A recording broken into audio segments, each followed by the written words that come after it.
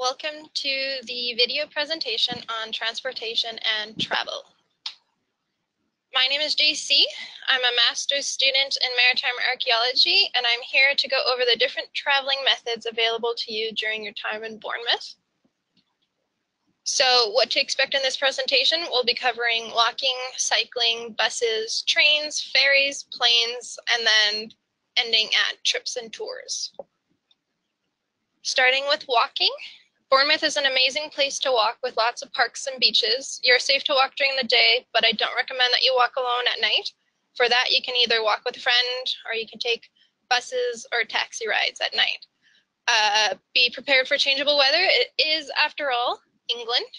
Most accommodations halls are close to each other, and then there are some that are close to campus, except, of course, Corfe House, which is where I'm living right now. Don't recommend that you walk from there. If you want to, you are more than welcome to, but it'll take you about an hour and 45 minutes each way.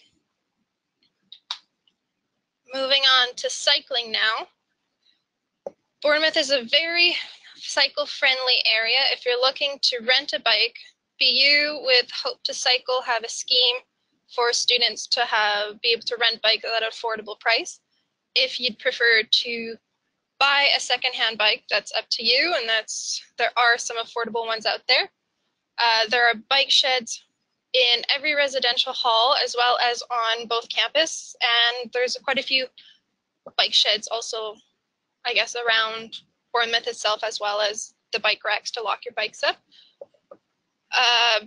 Biggest thing I need to remind you guys is don't forget to lock your bikes up, however. Talbot campus even has a changing room and a shower for you, so once you bike to campus, you guys can use those. There's even a bike doctor that gets brought in to either Talbot campus or the Lansdowne campus every few months to do a free bike check. Moving on to buses now. There are three main types of buses that you will find around Bournemouth. You've got the Moore buses, which use your student card. And that basically covers you for Zone A and Zone B. So this isn't your student card that you would use that has your picture. It is your student bus pass that you guys receive. Then there is the yellow bus, which if you use your student card itself, you guys can pay the child rate. And the other buses is the uni buses. So that's the U1, the U2, and the U3 and 4. And these will bring you from the different student halls to campus. Then there's the buses that'll bring you across the UK. You've got the Wilts and Dorsets, so these will bring you to the various locations, such as Swanage, where you get to see the Jurassic Coast and Durdle Door. Then you have the National Express. These will bring you all across the UK, as well as bringing you to and from the airports. There is usually a stop very close to the different accommodation halls as well. Moving on to the trains, the Southwest Trains is the most popular trains that you will find in the UK, and they'll bring you to a lot of popular destinations. They'll also bring you to London, and then if you do decide to go to London, an easy way to travel is to use the tubes. If you want to use the tubes, you will, however, need to get an Oyster card, and there's a link there that you guys can click. Just to register for an Oyster card and explain to you how it works. If you're wanting to go outside of the UK, there's the Eurostar. It's a fast train that'll get you to go from London to France or Belgium or Brussels, Germany, and the Netherlands as well. If you are planning on taking a lot of trains, I do recommend that you download the Trainline app. It's really handy to have. I've used it since I got here. It's fantastic.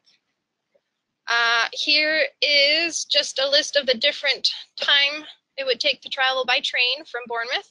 So you've got Oxford, London, Bristol, all the way to Paris using the Eurostar. As well in Bournemouth, you will have ferries. You either have the ferries that'll bring you from around Pool area, so like the Sandbank ferries, and the Brownsea Island ferry, which will bring you to Brownsea Island. But you also have the Brittany ferries, which will bring you to France if you want, and the Condor ferries will usually bring you to the Channel Islands. Moving on to the air travel. So you've got the two main airports that everybody knows about, Gatwick and Heathrow. These are very accessible. You can get there by bus or by train. The two closest alternative airports are Bournemouth and Southampton. However, they are fairly limited, but they are ideal for getaways to, again, the Channel Islands if you want. Two websites that I highly recommend that you guys look at for affordable flights are the two links that I have right there at the bottom, Student Universe and STA Travel. Last thing we're going to be going over is the trips and the tours. So you guys can choose to join an organized trip if you want instead of planning it yourself if you're looking for something a little bit more relaxed. Subu has a lot of trips that they have, and if ever Subu doesn't have anything, you can take a look at Discover Dorset and Indigo Travel, and they will bring you to places such as Durdledore, Amsterdam, Paris, Edinburgh. You name it, you can usually find it.